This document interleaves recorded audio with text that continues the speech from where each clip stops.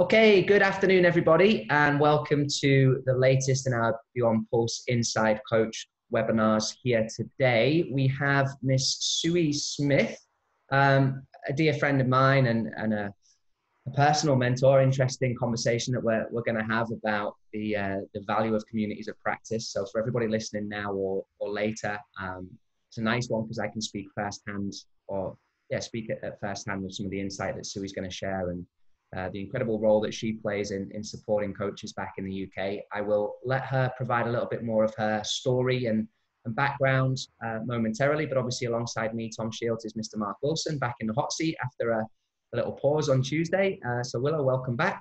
And everybody who's joining now, please feel free to use the chat function if you have questions throughout this, any conversation, anything that you might want to ask from Suey. We can obviously direct our attention to that throughout the course of the conversation. Myself and Mark will obviously, as usual, fire some questions in Suey's direction as we talk about the importance of communities of practice on or to coach development. So that's obviously going to be where we spend most of the time today. So Suey, thank you ever so much for joining us. If you could, please provide everybody with a little bit of a background to you who may be less familiar with yourself and your journey, and take it away. Oh, great. Firstly, thank you for having me. I think it was a phone call that I just put you on the spot a little bit and said I'd like to get on board and do a little bit of webinar podcasts. It's obviously been the future for the last 4 or 5 months, so it's always nice to kind of be active, even though the current climate, football's just about to restart. So thank you for having me. A little bit about myself. In terms of coaching experience, I've been coaching now for 20 years. So I'll let you kind of figure out how old I might be or might not be, and keep that as a secret. But again, I fell into coaching. So all throughout my primary school, secondary school, loved playing the game of football. And back when I was playing football, there was nothing really in the women's game. So no professional contracts, no kind of lifelong future in the game of playing. And it was only because I played for Hull City Girls where I fell into coaching, and I started my career at Hull City Football Community. You could say I learnt my trade. So birthday parties, Saturday mornings, holiday clubs, and there was kind of the huge learning curves for me in terms of coaching, because it was kids that didn't want to be there, kids that were sent to camps because it was free babysitting or cheap babysitting, and then you had the players that wanted to be there, wanted to learn. So when we talk about differentiation, wow, I had to learn it all. And I had 6 really good years at Hull City Football Community. It was brilliant. Again, some of my coaching qualifications. So that was pretty much where I learnt my 5 to 11, let's say, skills in coaching and working with other coaches, and then my first taste of formal qualifications. And then from there, I shifted into the FA.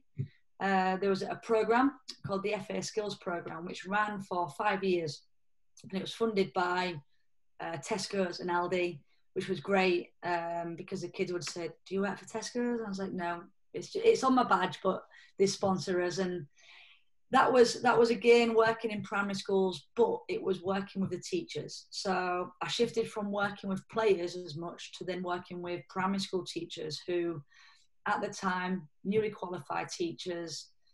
They roughly got about 4 or 5 hours training at uni how to coach sport.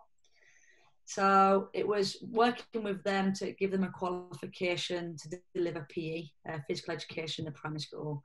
And then obviously in the skills program, we did some mentoring with grassroots coaching.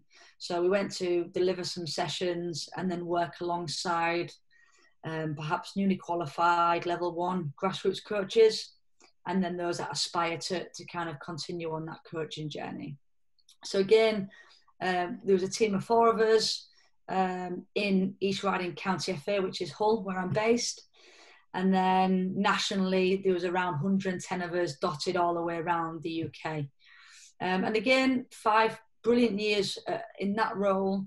And then I wanted to get the taste of coach education because I was doing it in primary schools, doing it informally as a mentor with grassroots coaches, and the opportunity came where I could apply to become a coach educator for the FA, delivering level ones, the youth awards as they were a few years ago, and then level twos. So that for me then shifted from coaching players to coaching the coaches, and having that formal qualification that coaches come on and want to have and seek and learn. And then that fell into the role of what I'm currently in for the FA, which is county coach developer. So predominantly in the East Riding, deliver level 1, level 2 UEFA B. And then away from that, it'll be the in situ support. So level 2s in England and UEFA Bs have currently changed how they assess coaches, and it's not now back in their club. So as a coach educator, now I'll go into their own setting and give feedback based on who they work with, the age group that they work with. So it's relevant for that coach to really kind of value a little bit more, rather than that whole put on a session on a level 2 with the coaches that are on the course, and pretend that you're coaching 5 years old. So that's my role at the minute. I wear many hats. I'm still playing. Well, I've got another season maybe behind me for Hull City Ladies, which, Tom, you had a few good years coaching, so you know what they're like in terms of the work rate. So I'm a player this season, so I've stopped coaching them, and I've just started to coach a men's side on a Saturday. So I'm still keeping my hand in coaching, because I find that's really important, not to lose touch of the game. So yeah, so it's been a great so far 20 years of coaching, and the formal, the informal stuff. And kind of to top it all off, I did a PG cert and completed it last year. So I went back into education, which was very scary after having so many years off and just doing the practical element of football.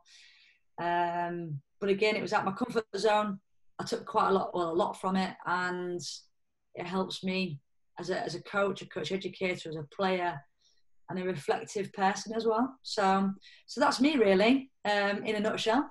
Perfect. Well, obviously it's also quite a modest explanation. You skipped over the fact that obviously you're a UEFA license holder and that you've coached in the Super League, the Women's Super League, and so obviously it's interesting because while this conversation is going to be grounded in coach development, coach education, obviously the practical experiences that you can bring, and even now, obviously, just referencing, the fact that you're going to kind of dip your feet into the men's side of the game, and obviously that you have the ability and the empathy of people working at every level based on the fact that you've done it yourself.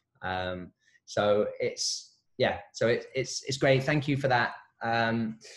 Obviously what we'll do, and you mentioned the PG cert, which I think was perhaps the time where the concept of communities of practice really didn't obviously begin to become apparent to you, but resonated just quite how kind of powerful and prominent a role they could play in development, and in obviously the professional role that you played while helping coaches to grow. So it's obviously a phrase that may be familiar to some, but unfamiliar to others. So if you could, Suey, just talk to us a little bit about what is a community of practice, and obviously where were you first exposed to them? Was it at the footballing community? Was it at the FA? Was it when you were kind of in a formal professional environment?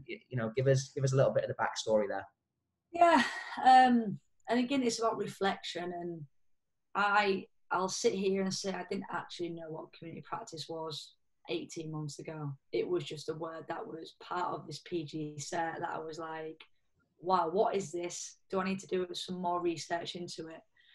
And I guess you alluded to it a little bit when you said about, you was quite modest there, Suey, in terms of your coaching badge, who you coach and stuff like that. And that's kind of my experience of, I left school and went straight into coaching. So I didn't do the university course, maybe because it scared me, maybe because back then 20 years ago, it was more around working in apprenticeships than actually going to university.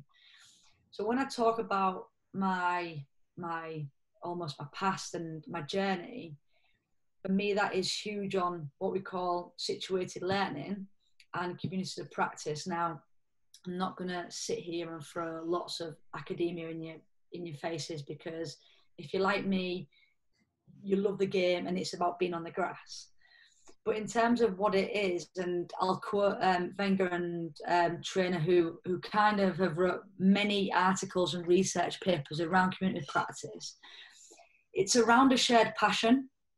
So, believe it or not, this webinar and the conversations that you and I have, Tom, is a community practice, but maybe we didn't value it. We just see it as, oh, we're talking football.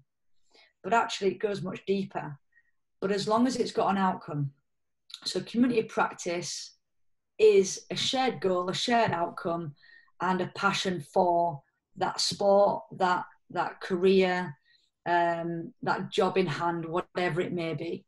So for us, community practice, we're coaches. So we could then talk about coaching, which is our community practice. But again, it has to be challenged. So we could talk about it, but then what's the end value? What do we want to get out of it? So if we wanted to become more reflective coaches, then actually our community practice would become, how do we become more reflective as coaches? And we could share ideas, we could share experiences that have got us to that reflective point. And again, you may see communities of practice as informal, which is false. Because actually communities practice, which we've done many a times on FA coaching courses, could be done in a formal setting. So you come on a level 2 and we set a task. That's a formal community practice in that educational setting in the moment of the FA level 2. But again, it leads to a qualification. So that formal chat on a level 2, community practice, the common goal is we want to complete the level 2 and gain that qualification. But when the qualifications stop, that's how important these community practices are, because then we get that motivation to check and challenge each other without the extrinsic factor of, here is a qualification. And again, community practice, it's got to be intrinsic. So when we talk about motivation, to be part of this community practice and share your thoughts, your knowledge, it's got to come within, because you're not going to get any coaching hours. You're not going to get any CPD hours that give you 10% off at the Nike store or an FA England match ticket. It's about, what does it do for you and how does it help you in terms of where you want to get? Yeah, and I think the phrase that you've just used there, like, you know, you're leaning on your peers or people around you to check and challenge yourself and each other. So with what you've said, obviously you've mentioned a little bit about reflection. Obviously, I'm assuming that there can be, you know, it's not just reflection that communities of practice will be beneficial for. So could you speak about, you know, what other opportunities, you know, engaging in a community of practice, establishing it and using a community of practice may bring to a coach's development? Yeah, and again, the word reflection at the minute, I don't know about you guys over there, but in England, it's very much a buzzword. I must reflect, I must reflect. But actually, what are you reflecting on? And if you don't get those key points of what is it that you want to reflect on, how do you want to get better? People just go, yeah, I reflect all the time. I ask my players if they enjoy it. And yeah, they said, yeah, so that'll do. But actually, that's just a really kind of easy get out of, I'm a reflective coach because I ask my players, did you enjoy it? It's very fixed, isn't it? It's a fixed conversation of, yeah, I enjoyed it. For coaches, we must have thousands of coaches through the level 1, thousands of coaches through the level 2, so badge collecting. Then the last couple of years, the FA has changed UEFA B in terms of, it used to be regional. So you'd have to apply. So for us in the Northeast, you'd apply, there'd be 30 places, and perhaps you had 200 applications. You'd cycle through them. And if you was lucky, because obviously your coaching hours matched the course, you was on it. But then you have to, if you wasn't, you wait another year. For the last couple of years, every county FA has ran a UEFA B, which means 24 coaches every season in every county, and there's 42 counties, will go on their UEFA B journey and get the qualification at some point, okay? Now, for some, it might be after the 12 months. For others, it might be 2 years, 3 years. Because again, it's where they fit on that journey.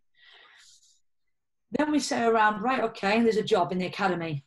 You need a UEFA B minimum. So all those 24 coaches apply for that job, that same job.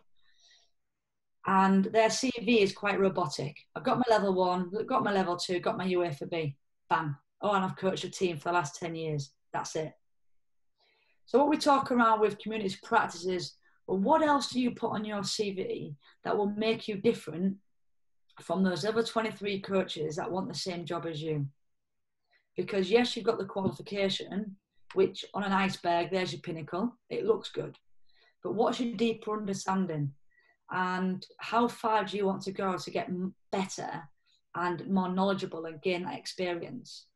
So we always talk about a coaching age. We talk about how old are you in your coaching age. So for me, I'm 20 years old. And my coaching age for my A licence is 3 years. Now, what have I done since gaining my A licence to put me different to the other 100 people that got their A licence? And I think because coaching is now growing as a career, what puts the young coaches differently? Because yes, they get the badges. So how does a community practice help? Well, actually, it's that intrinsic factor of, I've got my A licence, but actually what I did with it is I went to go work at Doncaster Bells for a season and a half with the Super League as one of the first team coaches. It wasn't a paid role because, again, there wasn't an awful lot in it, but what it did for me is then add things to my CV. So I got to observe the first team manager who worked with the sports scientists and the psychologists to create plans for individual players, that some were international and some were young developing players. So I got to experience that. I got to then coach international players. And that was all because I put myself out there to go, well, what puts me different? Because I need to be different. What was great about Doncaster Bells was, again, that community of practice. So our common goal was to try and stay in the WSL1, even though it was very hard. Our passion was Doncaster Bells and football. And then what we did, we had to be open-minded to when we put on a session for those players to gain feedback, not just from the players, but the other coaches. So I wanted the other coaches to watch me, to give me some feedback, whether it's in the car, on the way home, and it was an hour to Doncaster, so telling me there and then that feedback. Or it could be that we go and source some information. So we're playing Arsenal at the weekend. How do we then get 3 points or try not to concede? So the community practice there would be watch Arsenal, share some really good tactics of how they play in possession, out of possession, and then don't be afraid to check and challenge. So if a coach said, in possession, Arsenal do this, and I had a different lens to that, don't be afraid to say, well, actually, I saw this, this, and this, so I disagree with that. And don't take it personally. So that was our community practice. And for me, it helped in terms of not just resting on a comfort zone of, I've got my A licence, I deserve a job. No one deserves any job just by the badge that you've got. You've got to have that personality and that drive to go, actually, it's not about the money. It's about getting as much information to make my foundations as strong as possible to put me in a better position for a role if it came up. So that would be the top end of a community practice. The grassroots end would be speaking to other coaches. So if you've got a club, you coach 6 till 7 at night, stay around 7 till 8 and watch the other coach work. Give him or her some feedback. Or ask the coach to come an hour earlier to watch you, which I don't think we do enough of. And that would really start to kind of delve into that. What did you think of my session? Did I miss anybody out? And give you a different lens on yourself. Again, a community practice could include video. So record that coach working, because people don't like to watch themselves back.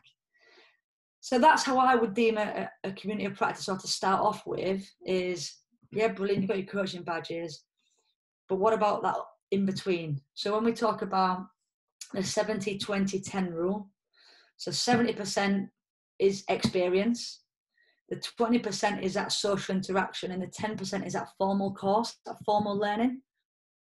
So if that's only 10%, so if that formal learning is 10%, how do we make the most of that 70%, that 20% that's in different zones?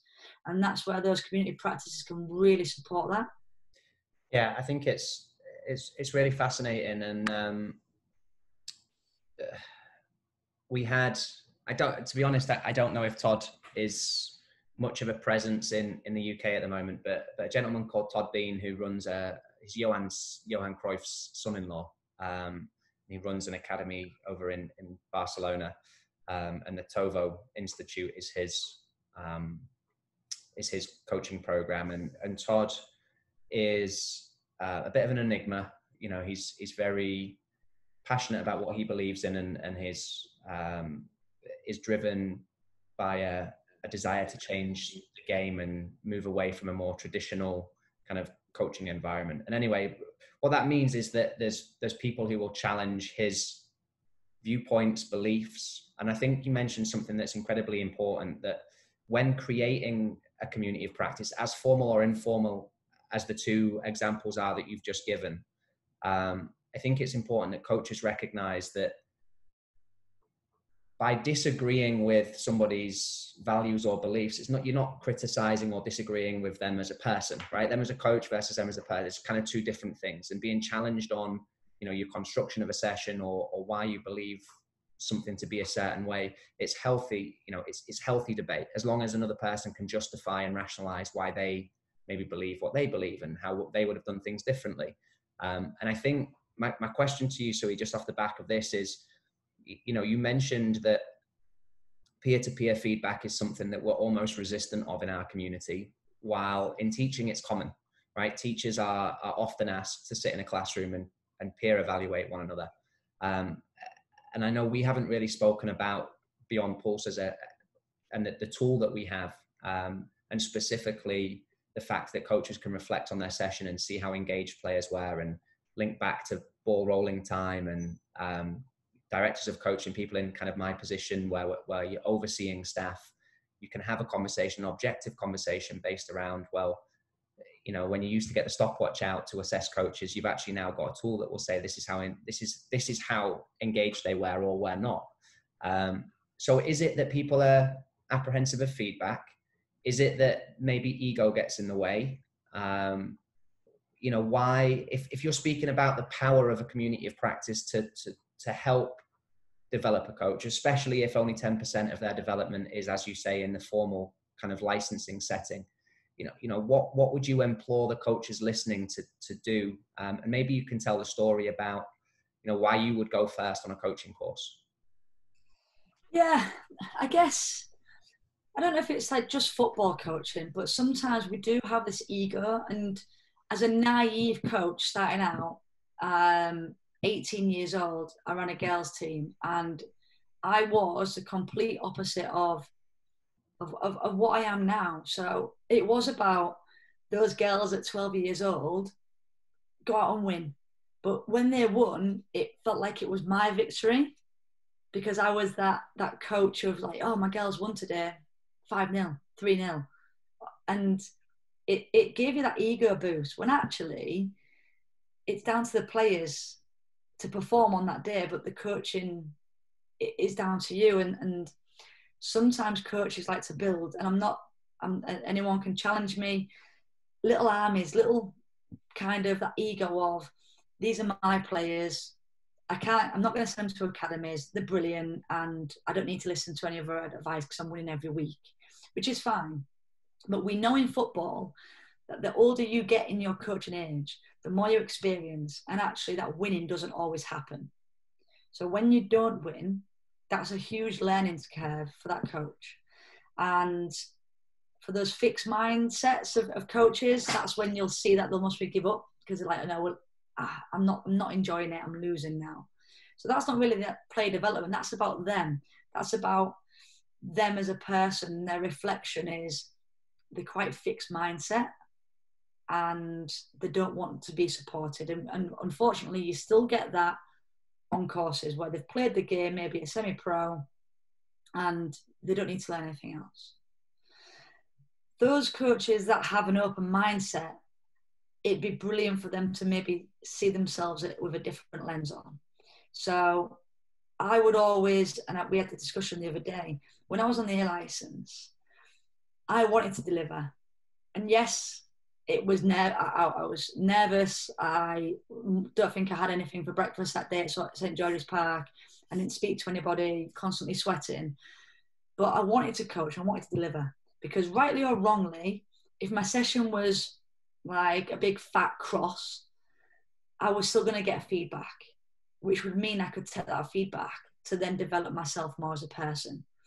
And if, again, I had got some feedback which I didn't agree with, I made an environment with those tutors that I could ask, I'll say I don't agree with that, but give them some rationale. And I think that's really important to have, because there are some coaches that will go, I'm on the A license, I don't want to deliver, they're not my players, I don't work with that age group, so there's no point in me delivering. Well, the power of delivering is the fact that you get feedback. And that was on that formal course, but actually there's opportunity to do it in your own club. And maybe we see coaching badges as a reason that we should listen to feedback. So just because I'm an A licensed coach, does that mean that everyone should listen to me because I've gone through the coaching badges? What happens if I had 20 years experience but had a level 2? Would my feedback and my reflection and my observation skills to, let's say I'm watching you, Tom, would that be any different? But because I've got an A license, so I could have gone through the same experiences. I'm a level 2 coach, but I've been at Doncaster Bells, I've volunteered here, I've gone to work abroad, I've done over 10,000 hours, let's say, but I've only got my level 2. And then I've got my UEFA A and done exactly the same journey. Would you value it more because I've got that pinnacle of an A license? And I think that's scary sometimes, that we undervalue people that perhaps don't have that qualification but have got the experience, and maybe money or time or their own personal journey didn't allow for them to get on that A license or B license. So don't be fearful of getting feedback or observation skills from somebody that maybe has just started out coaching, because what they may have is something that you've never seen in yourself, and they may just ask a question that ignites something within you. Go, do you know what? I've never experienced. And delivering as a coach educator, delivering hundreds of level 1s, the ideas that coaches came to change a practice to make it harder or easier for a player were sometimes things that I, as a coach educator, didn't think of. And I'd be like, brilliant, I'll use that on the next course to show to another learner. And actually, why not? Because our thinking will only have so much of a capacity.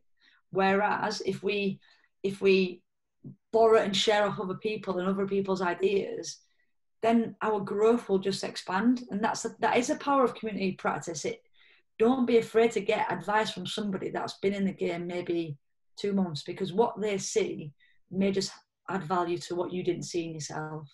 Perfect. Well, I'm going to bring you in here because I think one of the things that we often maybe give you credit for behind your back but never to your face is the humility that, as a player, obviously you spent a lifetime in the game at levels that many of us could only dream of, but yet displayed,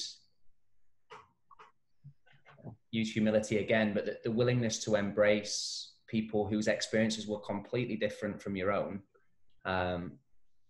Sometimes to develop, as Suey said, sometimes to capture an idea that perhaps, you'd maybe been less exposed to based on the level that you'd worked at previously, the ability to connect with lower age players. So I'm just thinking, because, Mark, the experiences that that people like yourself and your colleagues or teammates throughout your playing career would have grown up with, and that ability to share, to benefit others would be so significant.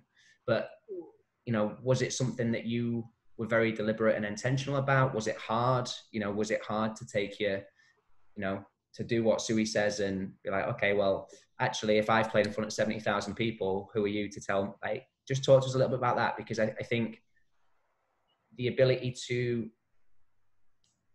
for communities of practice to become as prominent as they perhaps need to be in our industry, people in the position that you've been in could add so much value, but they would need to display the type of mindset that you have, and not everybody does it. So talk to us about that a little bit. I think there's a misconception that just because you played the game for so many years at whatever level, you're prepared to go and coach people, make them better, lead coaching staff, educate coaching staff. And I'm referencing Suey, an experience I had when I left the game and came to New York City as a director of coaching. And I've said it many times, woefully unprepared to manage people, to lead people, to educate people. I thought I was prepared because I'd had, 18, 19 years in the game at lots of different levels. And the information was in there. I just didn't know how to access it. And what a wonderful experience to be around people who maybe haven't been in that elite level professional environment, but have a completely different perspective and viewpoint. That really brought me out of this comfort zone I was living in, focused and centered on my own opinion of my journey. That was a problem for me. So I had to step out of that comfort zone and fail quite a lot as a director of coaching, to be honest. And I think the glue that held me together during that 3 years was the ability to build relationships that were authentic, that were genuine. So that kept me in the mix as I was learning from others and starting to become more vulnerable and humble. And I met people like Tom, Michael Supp, who's a co-founder of Beyond Pulse, just two of many people that I learned from. I learned about managing individuals, taking a different viewpoint and perspective on the game, certainly learning about developing non-elite level players and connecting the dots when they start on their journey. Maybe they're late developers, and how do you connect the dots to get them into the environment and develop them? The same with coaches. How do you take a coach who's starting out on their journey and get them to the level they want to get by talking to them, by understanding what they want first and foremost, and building a relationship with them. So that kind of leads me into a question for you, Suey. And in terms of communities of practice, when I think about how they're there to serve, and I'll give a simple tagline. Let's say your community of practice is to help others achieve their end goal. Very simple tagline. What is the framework that you think should be in place, or that is currently in place, let's say at East Riding, that helps people of all different levels and abilities and knowledge of the game come in to this community and get them to where they need to be? Because the last point on this is when I think about me going out and evaluating a coach, I can evaluate them on that day based on their performance. But I want checkpoints of, hey, you want to be a top coach or a top manager for a college team in the US, or you want to be a USL head coach. So that piece of your journey is only one small piece. So unless I know from the beginning where you want to end up, I don't know how to help you, or the checkpoints and measurables along the way to help you get there. So what kind of framework do you think should be in place and is in place right now? I guess the good thing with me is on level 1s and level 2s and UEFA B, their pre-course task is around filling in their journey. So, and again, in more detail. So if each one, they ask you for more detail. UEFA B, their My Journey pre-course task is really delving into who you've been coaching, where did you start, what do you want to get out of your UEFA B, what do you want to get out of the career. So I get the opportunity to learn them on course. And whether it's a 10-minute conversation at lunchtime, I really make an effort to understand, because like you said, Mark, it's huge to know that learner, to know that coach, because if you don't know them, you don't know where they want to be. And you could give them the complete wrong information that will make them fall out of love of the game. So we have parents on courses, to then students that want to go and work in academies, to then those that have played the game, come out of the game, and now they're coaching the Suns team. And like you said, they've got the information up there, but they can't then translate their information to a child because it's not relevant to their world. So what we tend to do in the courses, first off, make those kind of conversations, whether it's an icebreaker, but again, I don't want to be too generic about the icebreakers, or sometimes it's just a conversation to a coach or with a coach on the way to the pitch around who is it you coach, why you get into coaching. With the technology that we have now, we've got quite a few platforms that we can then share with these learners, these coaches that we have. The big thing that we have is WhatsApp. Now, everybody wants to make a WhatsApp group. I must have 100 WhatsApp groups named level 1, level 2, whatever they want to. And that for me is a start of some of their sharing. And you'll kind of get an understanding where that coach is in terms of their mentality, because some will use that platform to ask if they want a friendly. Anyone want a friendly this weekend? You're like, it's not really for that, but do you know what? We're still talking football, so it's fine. Whereas some will then check and challenge around what was delivered on workshop 1, workshop 2, or has anyone seen this documentary? And the big one was Michael Jordan. That was on Netflix during the lockdown, and everybody was talking about it. And for me, that was some real good learning points in terms of that community practice, because we're talking about then player-led and how actually it's around giving some autonomy to players and how they could do that in their own team. So the use of WhatsApp is one of those informal tools that they all have and everyone's got on their phone. So for some who are perhaps parents, full-time job, don't give that many hours to learning because of 3 kids, a husband and wife at home, whatever, that platform is just sometimes to check in, just to kind of go over. For others, you kind of, they will lead those discussions. So then all of a sudden you're on the outside, I'm going, oh, Tom's leading that discussion quite well. Then it might just be Tom, love what you said in the group. Fancy a chat for a little bit more detail around what you're saying. So it could be then I pick up the phone to Tom, or he calls me, and we have that little bit more of an in-depth conversation of, well, where do you want that discussion to, and how will that help you as a coach?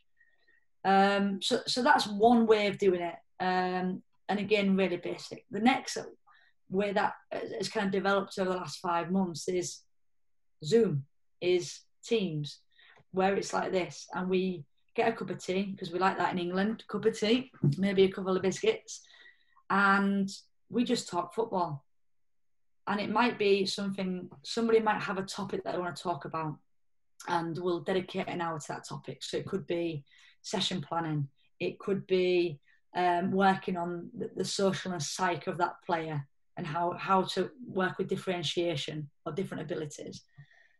And it goes and it gathers momentum from there. So if they can lead it and I can drop in a little bit as a coach educator, brilliant, because that shows me that they've got that little bit more leadership and autonomy that they want to develop, and they want to find themselves a little bit more.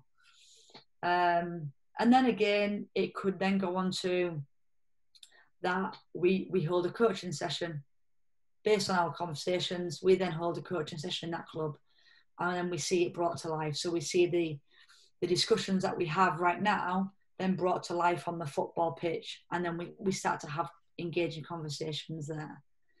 So it's not for everybody, and like you say, you kind of know by talking to that coach around what they want, so you can give them the right feedback and not throw too much in so they go into that panic zone. And then you can find out those that really are more interested and want to dig a little bit deeper and check and challenge them.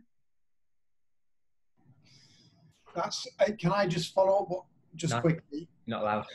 I think that's a really good explanation, and processes that can really support and help any learner that's coming into your environment. And just to be really current and relevant, I want to touch on The Last Dance, Michael Jordan, because for me, I think that throws a hand grenade into the very traditional mindset of coaching currently. I thought it was one of the best documentaries, but for reasons that really challenged the traditional methods, or the more what appear to be open-minded methods.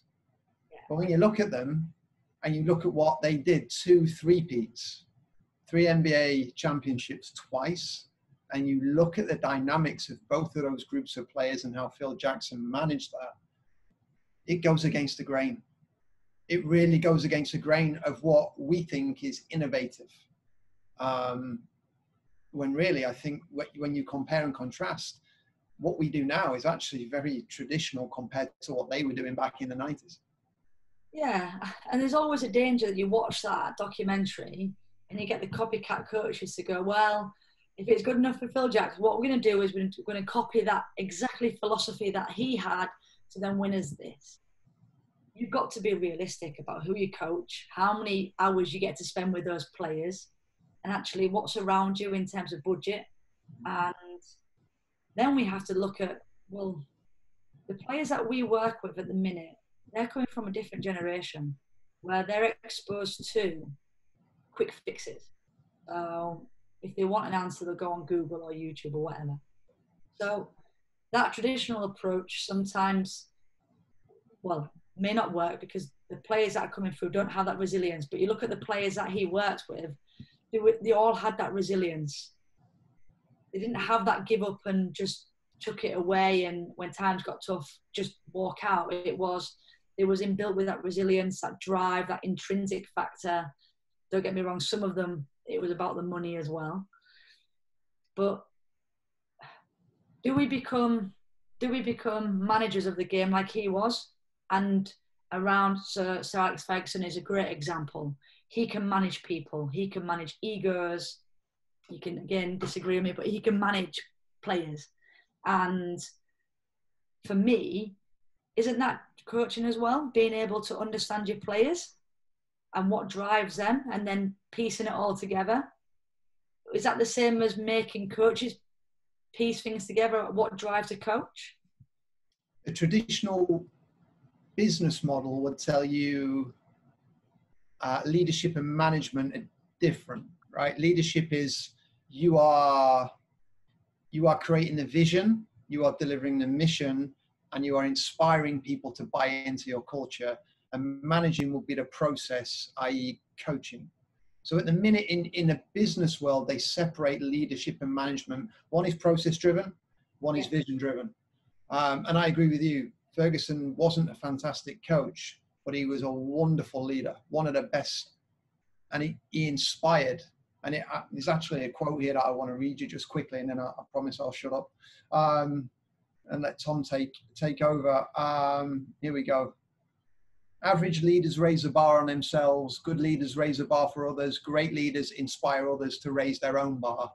And that sums up Ferguson, and that sums up Phil Jackson from what I could see in that documentary. So for me, I'm on the fence about what I believe a coach, a manager, and a leader is.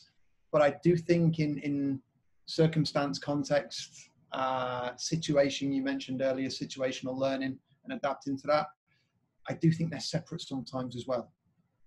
Yeah, and again, but that's football, isn't it? Because it's based on experiences and it's based on perhaps your own philosophy. We had a discussion around winning. So just before we came live, we said around winning. And for some reason, winning is a dirty word at the minute because, again, in the culture, it's about taking part. And don't get me wrong, it is, because the experience. So as a coach, it doesn't matter if your under eights win or lose at the weekend because they are developing. But it's nice to win, and it's maybe a byproduct of your coaching and your environment that will help you to win. Hull City Ladies, the team that last season I coached for, we was at the bottom of the league. We needed to win. So when we talk around that leadership and that management, we didn't actually care if they played poor and got 3 points because those 3 points kept us off the bottom of the table.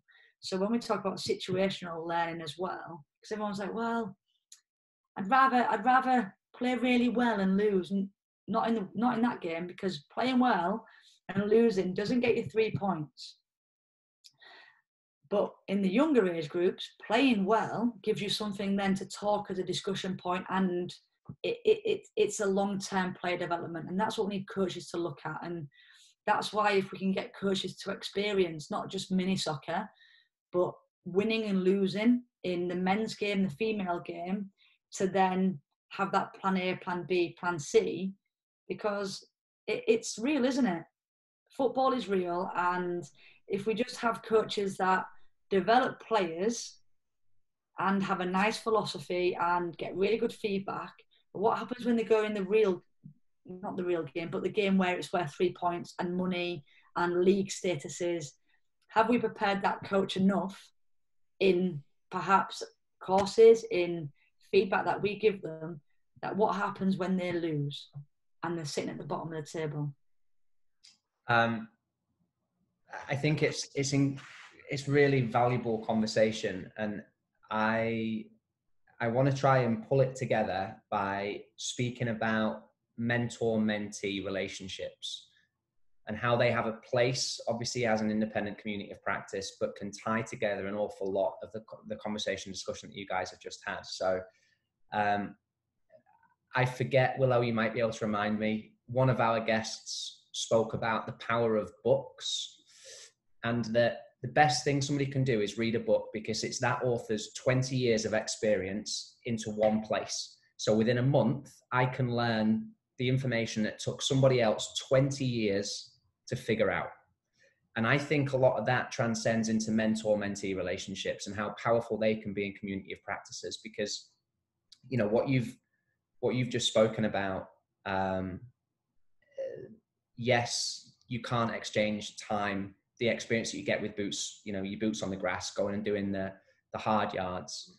But it's great if somebody else has already gone through it at every level that you could possibly dream of, and still be able to provide some form of framework and reference point to your experiences and guide and support you. So why, beyond what I've just said, and why, Suey, would you encourage, as you do regularly, people to be humble enough to go and find a mentor, to be humble enough to do as you've done, as I've done, as many who reach the top do at some point in their journey, and volunteer their time to be around an environment that perhaps they otherwise would have been sheltered from. You know, why would you go and search out people who can, you know, push and challenge you, and provide you with, you know, the type of perhaps framework, that perhaps understanding, perhaps sounding board that you would need to be able to, you know, to kick on and elevate yourselves to the kind of levels that you guys have just been speaking to? First, I would encourage it has to be the right mentor, because we have different values and beliefs. That is just us as a person, and there will be clashes, but you've got to find the right mentor. And when we talk about learning to drive, and it might be off topic, but when we learn to drive, you've got to have a connection with that driving instructor, because you trust them to teach you to learn to drive. And then you have a go, you get some feedback. So why is in that environment, that's okay to have that mentor experience, but then it comes to football and we kind of become so protective that we don't want it. But if it works for us to learn to drive, use that as a same driving force to then go, well, I need to find a mentor to help me experience these coaching journeys and to bounce off. And if I knew now, is that right? If I knew now what I didn't know then, I'd be in a different place. But actually, maybe I had to experience those mistakes and those setbacks to then become more humble and understanding around the coaching and the power of coaching and the development of players and where they may be. I think we sometimes get sidetracked by success and by badges. And having a mentor gives you that honest but like-minded conversation that maybe you don't have all the time. And certainly, like you said, if you can take 20% of what a mentor is saying to you, it's going to help you against somebody else that doesn't have that 20% extra. But like you said, it's got to be the right mentor, because it could have an adverse effect where you could fall out of love with the game. They don't understand you as a person. So I certainly won't want anybody on this, watching this, to go, right, these guys have told me to get a mentor, pick up the phone and go, will you be my mentor? It's got to have that connection. It's got to have that patience and that time to build those relationships, to then have that trust. I think that's the biggest thing, is, do you trust the person that you're talking to and bouncing ideas off? Yeah, and being authentic, well, always a word that characteristic that we've discussed a lot, right, over the last kind of 4 months. Authentic, genuine, you know, and have the capability to have an honest conversation, and your relationship is formed from that, right? Because the last thing that you want is somebody to, you know, to be afraid of providing you the type of feedback that perhaps you need in your journey. The next piece of that, though, Suey, that I kind of scribbled down as you were speaking about your WhatsApp group, is the power of potential mentors or peers that your peer-to-peer network, but in broader terms, the network that you can develop through various communities of practice. And in the industry that we're involved with, the power that can have on opening doors. And we speak to players, especially in the US, that are aspiring to go off to college and are, you know, regularly being scouted about. You never know who's watching, and you never know when somebody's watching. And my message to the coaches would be that it's very similar, especially as a young aspiring coach. You never know, you know, who through one degree of separation, you know, we could be speaking to about you. So Suey, when you mentioned somebody takes a leadership group in a WhatsApp group, and you're like, oh, actually, well, now in that candidate class of 30, they're separating themselves. So now when I get asked, you know, do you know anybody who might be a good fit for this or that? You know, the power of networks are based upon people that you develop relationships with and can trust. And therefore, in our industry, you would recommend, because your reputation is important. Because I wouldn't, you know, none of us want to recommend a dud. Nobody wants to do a disservice to the kind of hard yards that he or she has put into building a reputation for themselves. So can you speak, you know, just a little bit about that as well? And, you know, if people are sat here and like, oh, well, yeah, it might be nice to have something to bounce ideas off of, or it might be nice to have a support group, or actually, yeah, that chat at the pub, I could note that down and maybe reflect a little bit more on it. But, you know, when people invest in professional courses with the aspiration to elevate themselves professionally, you know, it clearly can't just be that certificate that's 10% of their formal development that's going to get them through a door. So can you maybe speak a little bit about the power of that and networking, and how that can support development as well? Yeah, and again, I think all three of us sit here and are quite big advocates of networking, because football is such a huge part of our lives. But there'll be two people that you'll know that will know that person. So I could say, do you know Tom Shields to a coach in Hull? And somebody might say yes, or somebody might say no, but actually my friend does because he worked with him. And so you're always kind of in the limelight in a fashion. In terms of bias, I don't know how you guys are, but I sometimes look at coaches that I see myself in and go, wow, like I like what they do, I like how they coach, and that's your bias. You can't help that. So I tend to look at coaches on courses and go, you'd make a good mentor, because I see a little bit of myself in that coach, rightly or wrongly. But again, it's then highlighting that and then giving them the confidence to lead. So what I may do on the course is I might set some tasks where that coach leads that group and that discussion, and then collates the feedback. And the way that they feedback and that kind of discuss to me, I try and use voice notes or filming, because I just feel spider graphs and flip chart is kind of just bubbles of words, and it becomes more personal if it's a voice note or a video. So I always try and use stuff like that as a as a reminder to reflect on themselves. But in terms of picking mentors, you may be a mentor and not realize it. And the power that you can leave to somebody after a discussion could be huge on that person to give them self-confidence, not realize it. And a 10-minute turn up early and watch the end of a coaching session before you start and just giving them some feedback and go, do you know what, I like that, might just give that coach more confidence. So look, it's hard because ultimately a lot of the coaches in England and the volunteers of the game, and so to give up an extra half an hour to watch somebody else when they don't really know them is quite difficult. But if they've got the passion, the understanding of, and the drive of to support other coaches in the game, then I'd highly recommend it.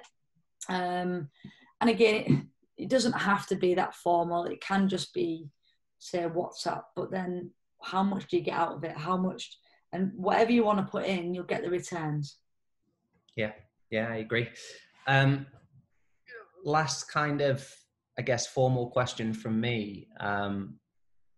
Obviously, we've kind of referenced that communities of practice are great for shared experience and great for sometimes advice and guidance. So to anybody that is listening to this now or later,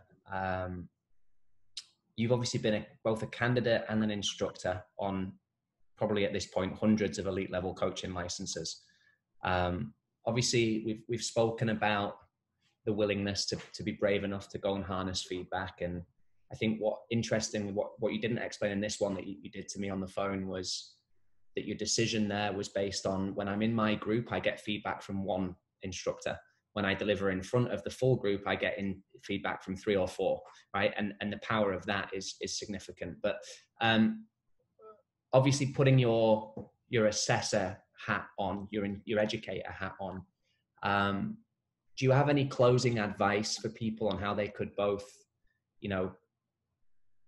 how they could prepare for those experiences to benefit from them to the best of their ability? Are there any pitfalls that you usually see that you would encourage people to, Yeah. So on the new courses, on the FA level 1, level 2, when we talk about the feedback, what we've actually been doing is getting the coaches to feedback to the coaches that have just delivered. So whereas before it was that the coach educator would give the feedback to, let's say, yourself, Tom, what we're looking at now is we put them in groups. So coach 1 would deliver, coach 2 and 3 would give feedback around certain aspects. So what we try and get them to look at is, what is it you're going to feedback on? So share your learning outcome. That's the biggest thing. So the advice is, if you want someone to come and observe you, or if you want to be a mentor, find out what their coaching practice is first and foremost. What is their learning outcome? So if their learning outcome is dribbling, let's say, just really holistically dribbling, well, start to write some questions around how often do they dribble in that session? Is there opportunity to dribble? Does it look real? So if you're dribbling around 12 cones, does that look like the game on a Saturday morning? So these are the stuff where you can kind of, some really basic stuff and maybe give it to a parent. If you haven't got a coach coming to watch you, if you've got a great relationship with parents, point out some questions. Say, look, we're going to look at dribbling today. Can you let me know, does it look like the game? So when the players are dribbling past defenders, does it look like a game? And most will just give you a yes or no answer. But that's a starting block if you've never actually had feedback before. Then start to look at, right, I've got some feedback from parents. How do I now source a mentor to help me push on further? Could it be someone from the course that you got on really well with? Could it be that you get back in touch with a tutor? So gone are the days where you come and do a level 2 and you're not supported.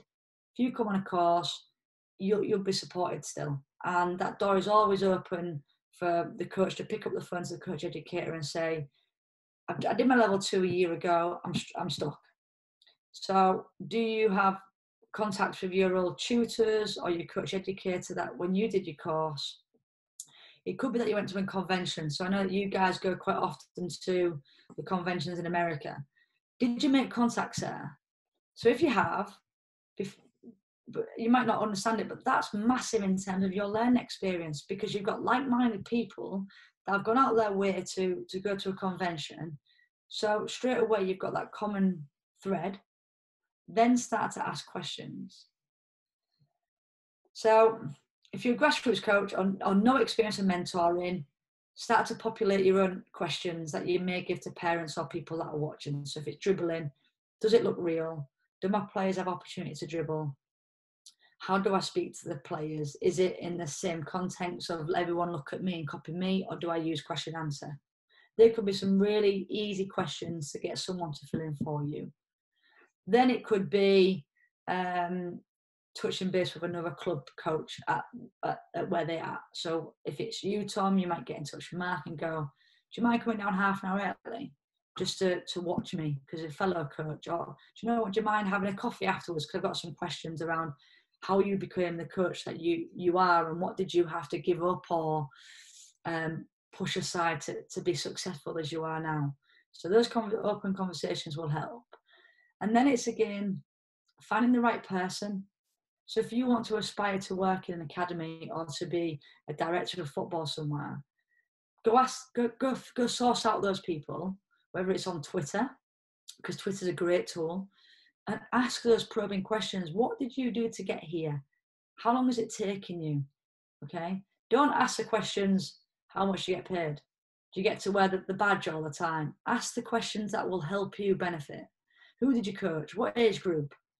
How many hours did you spend on the grass each week? How do you manage different players? Go ask those questions, but go find it. If you're interested more again on community practice and things like that, I've got a PowerPoint. Now, it's only 3 slides. I don't know if I can share my screen because I'm used to Microsoft Teams, but I'll have a go. And share screen. And I've just put some reference points in there in terms of go and have a read of a couple of research papers to maybe help you understand a little bit more around maybe the benefits to help you. The green share screen option should be at the bottom for you. Yeah, there we go. And this is how I deem my journey as a coach. Can you see that? Yep. Okay. So some of you might be listening today and go, oh my word, what is all those words that's just been bandied about? I'm just a football coach. I talk football. That's it. All these words that you see is like, wow, they're big words. I don't understand them. Well, actually, they're not scary. It's part of your development. And if we can unpick those and be open-minded to peer learning, formal, informal, reflection, if we can open our minds to those, it will help us. And 12, 18 months ago, some of those words, pedagogy, scared me half to death. I'm like, no idea. I can't even say the word, let alone spell it. But if you really want to kind of have a greater understanding of yourself and the game and as a reflective coach and practitioner, go find those words and go research it and then put it into your own context. What does it mean to you? I use this as a great example around, you're smiling, Tom, have you seen this many times? I have indeed, I use it too. Everyone just sees coaching A to B. A is level 1, B is level 2. Smooth as that, as easy as that. Do one badge, get the next. Cliche, but I'm the bottom one. I'm here. I'm that mess in between. Because that mess in between is all my coaching experience and all my discussions and hours on the phone, hours on email, hours on Zoom or Teams as it has been for the last 5 months. That's me. And I'm not afraid and I'm not ashamed to show it, because if any coach wants to be the top one and you've had that, then please let me know, and let me know when your book's out, because I need the answers really quickly. Because I'm still finding coaching not in a straight line. It is a mess, and you'll have highs and you'll have lows, and you'll get feedback that will make you feel like you're the worst coach in the world. But if you can be open to a point with that feedback, then it'll give you a greater depth of understanding. But that doesn't mean that every feedback that you get given from a mentor or for a coach educator is right. And I'm not saying that I'm always wrong or right, but it might not fit you as a person because of your journey, and your values and beliefs might be different, and we might just clash, which is fine. But have that open conversation and do it. And again, for them people that again have gone, football, I thought it was just talking about kicking a ball about and whatever else. There's some great reads there, and I think I must have read each paper maybe 5 times for it to actually sink in, and then Google some big words. But you know what? I'm not afraid to say that, because that's just my learning journey. But don't be put off by the big words. Google it, read it again, and just get that greater knowledge and understand that.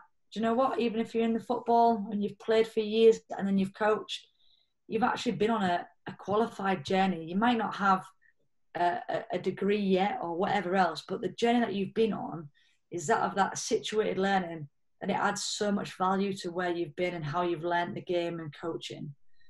Don't be afraid to stop collecting the badges and start just reading, like you said, and read a book. 2 things jump out at me there. Vygotsky, is that zone of proximal development? So you just said that big word, and that was part of my 4,000 word essay around interaction. So your learning development. Yeah. How is learning part of a development process? Can you learn and develop at the same time? I remember reading a little bit about Vygotsky in terms of the scaffolding, in terms of learning and getting individuals to that zone of proximal development. I haven't read a lot on Vygotsky, but it is interesting reading. The second one, epistemology, is a really interesting read. Yeah. Anything to do with epistemology, I don't know how I feel about it, and it's a much longer conversation, but I've had a number of debates about the theory behind epistemology. That the naive coach and the sophisticated coach, and what gets you to each one. Yeah, it's there's some good reading there for sure. Yeah. But also Vygotsky and his theory of social constructivism as well is anybody that likes coaching through games and why games are used, go and learn a little bit about constructivism, because it will provide an understanding, a theoretical base to why it's so heavily encouraged. That could be a conversation, games-based activities, because we bang that drum perhaps a little bit too much, and coaches now, and especially in this pandemic, which has been really interesting, because they haven't been able to play games, sometimes coaches have forgotten the technical. So that little bit of repetition, of passing, of dribbling, that technical information, they've just gone, let's put on a game, let the game be the teacher. So it's been really interesting to find out that actually sometimes we may not have given the coaches enough information to help them support players technically. Sure. Because we've been very much of games-based activities. Go play a game, learn the game. Yeah. Interesting how you, just last thing from me, I always describe myself as a non-academic, and I believe that, but it doesn't mean to say I don't hate myself. So do I. I don't, there's a traditional academic pathway. That's very linear. Education's such an all-encompassing journey for me. So if you're a coach out there, and certainly over here there's a big thing about having to go to college, and going to college is a must, but don't just see that linear academic pathway towards your degree as the only way to educate yourself. There's many more ways. I guess that's my background, and I'm sure you guys are the same in terms of my academic came when I started at 33. Going back to uni, or when I say going back, I've never been to uni. So at 33, that was my challenge, but I wouldn't have been able to complete my PG set if it wasn't for the experience of all that situated learning that took place, which I believed was very informal, turned out to be quite formal and educating, and not even, there was no rubber stamp to it. So yes, education is important, it is, but so is experience, and so is that social aspect of to loving the game. Yeah, Suey, I think that's a very nice way to round it out. Oh, Caesar, I can see that you've raised your hand. I'm going to allow you to talk if you have a question really quickly. So let's see. You hear me now? I can hear you, Caesar, yeah. Good afternoon. Good afternoon, ma'am. Thank you very much. It's been a very nice hour listening to you and your experience and ideas. Please allow me to ask this question, because you were pointing out about that thing of can you learn and develop at the same time. And I read a lot about the cognitive part of the training. I like to read a lot about Francisco Cerulo and all of these aspects of involving the training and the relation between the cognitive development of the individual and the training portion of the development of the player. In working in our context here in the United States, I had noticed serious deficiencies in terms of cognitive development in many of our players. You were also talking at the same time, like in terms of you navigate into those waters of winning and losing, you know, the competitive aspect of any sport. But then you also get that conflict or that dilemma into what actually development is. And then in terms of these deficiencies, for example, that I have experienced myself in first person with the group of people that I've been working with, from your perspective,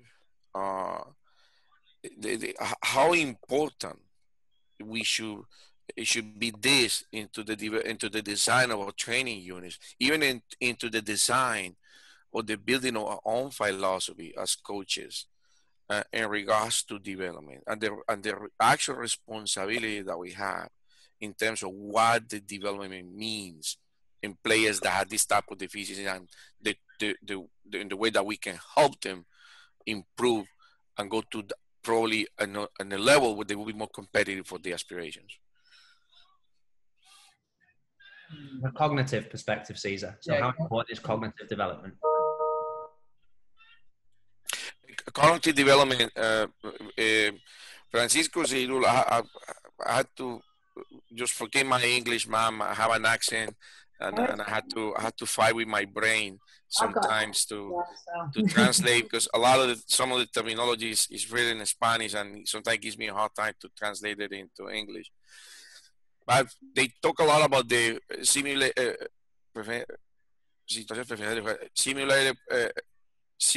preferential situations in the game. And then the Dr. Cerulo, he says that he talks about that when you're gonna implement a training unit, if the player has certain deficiencies in his cognitive development, no matter how much effort we put into it, some of those technical aspects that you were talking before, that we had this tendency for getting the technical aspects. So some of those technical aspects will not be developed accordingly. So then he says that it is important for in the teaching process, in the learning process, that with those younger ages players, to focus a lot into what is really needed according to the cognitive moment or the development. So then that match what should be reflected into the technical development of the player. That's pretty much what it is. Yeah, so the way that I understand it is between, so we've got the youth development phase and the foundation phase in football. So 5 to 11 foundation phase in the UK, it's around understanding their capabilities and what they can perhaps absorb in that age and stage of development. So trying to give them sessions to help them make decisions will then help them in their problem solving as they're older. So something that might help you is around setting sessions up where they may have to problem solve, so you don't give them the answer. So especially with the younger ages, so we talk around that cognitive kind of memory and support and information. set them tasks which perhaps get them to discuss with their peers, and then think about the right questions to ask so that they develop and learn as a player. So instead of going, really basic example, Tom, I want you to pass to Mark because a defender's coming to get the ball. Yeah, brilliant, he can do it, not a problem. But there's very little learning taking place, and the development is kind of, it will stop there because there's no learning, there's nothing to develop because Tom doesn't think that he's done anything wrong or right, he's just done what he's been told.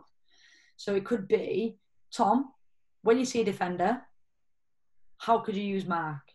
Then it gets them to think about, well, actually, I could use him so the defender doesn't get the ball. That's that learning process. Then it might be the age and stage of, they can tell you that they know that to pass the ball to Mark, but they might not be able to do it psychologically yet because they're not at that age where they can process and then show that technical skill. But because you've embedded that learning of, when someone comes and tries to tackle me, I'll try and pass it to Mark. Okay.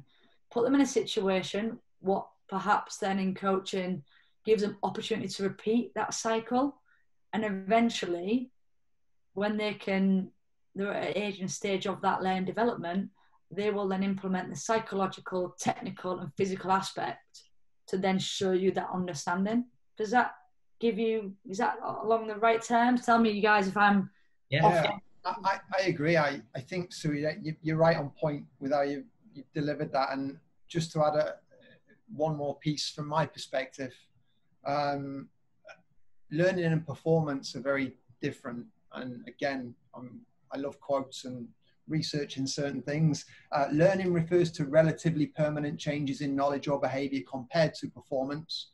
Performance consists of temporary fluctuations in knowledge or behavior that can be measured or observed during or shortly after instruction. So if you're looking at performance as an indicator of learning, it can give you the wrong indicators.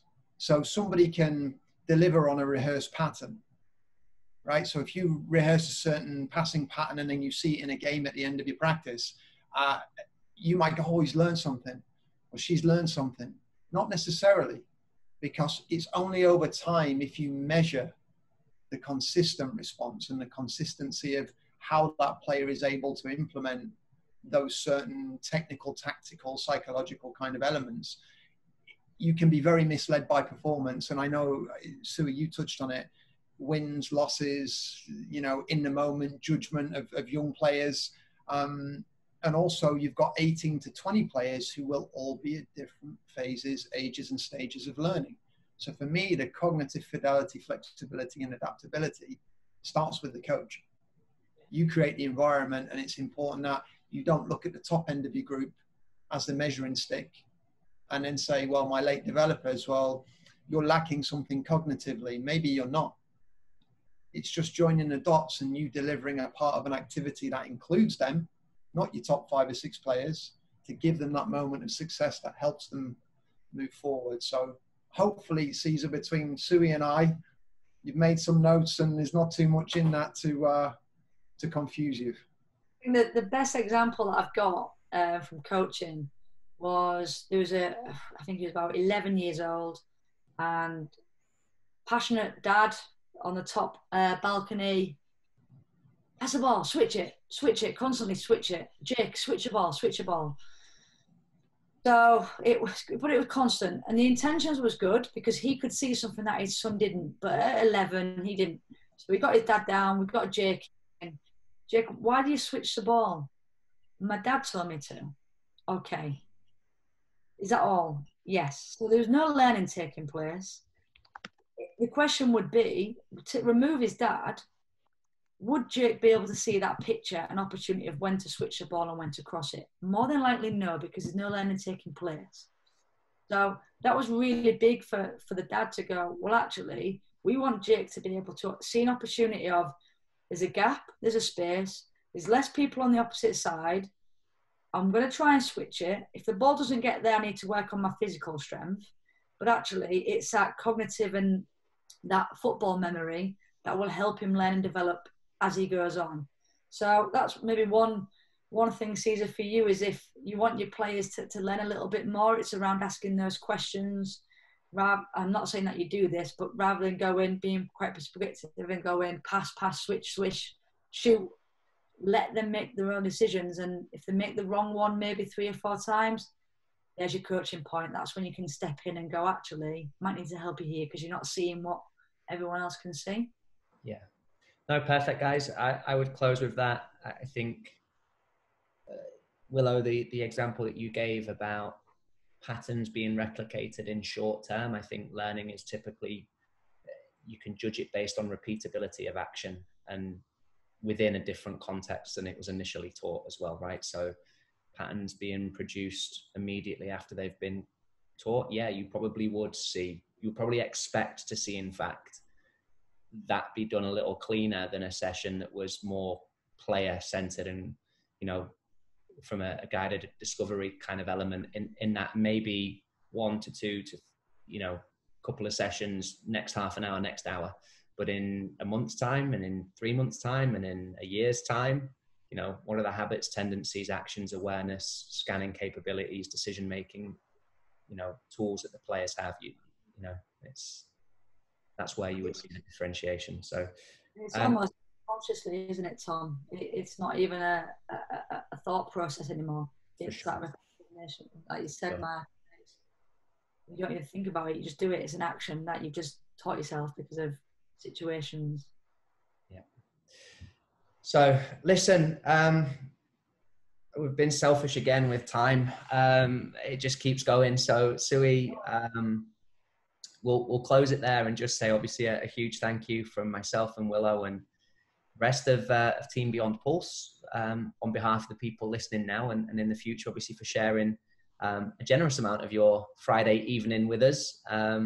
As you said, last Fat Friday, last one before the gyms open again. So it's even more appreciated that you've chosen us to pass your time with. So thank you so much. It was wonderful hearing from you and gaining your insight. Just to close, obviously, you know, a US audience might have a little less familiarity with you. So if people want to kind of, you know, check in or follow some of the work that you're doing, can you tell us how they might be able to find you? Yeah, so I think that the easiest one would be on Twitter. So it's Suey_Smith. That's as easy as that. And again, I do believe you tagged me in some of your tweet. You did tag me in some of your tweets, so they could get onto Beyond Pulse, click on them, and then obviously my Twitter's handles there as well. And if anybody wants to kind of share some more of their coaching journey, drop me a DM. I said I'm happy to give some more support, or just to find out a little bit more around what the coaches across the water are up to in lockdown. That's always nice to know as well. Yeah, it's definitely been, what month are we in? I don't even know. We started trying to count weeks at one point and then gave up about week 17. I think we gave up on doing weeks. So I don't know where we are. But no, look, thank you so much. It's been wonderful. Really do appreciate your time and your insight. So on behalf of everybody here, thank you again. And to those listening now or later, again, thank you guys so much for choosing Beyond Pulse as your dose and source of education. And we look forward to you all joining us again soon.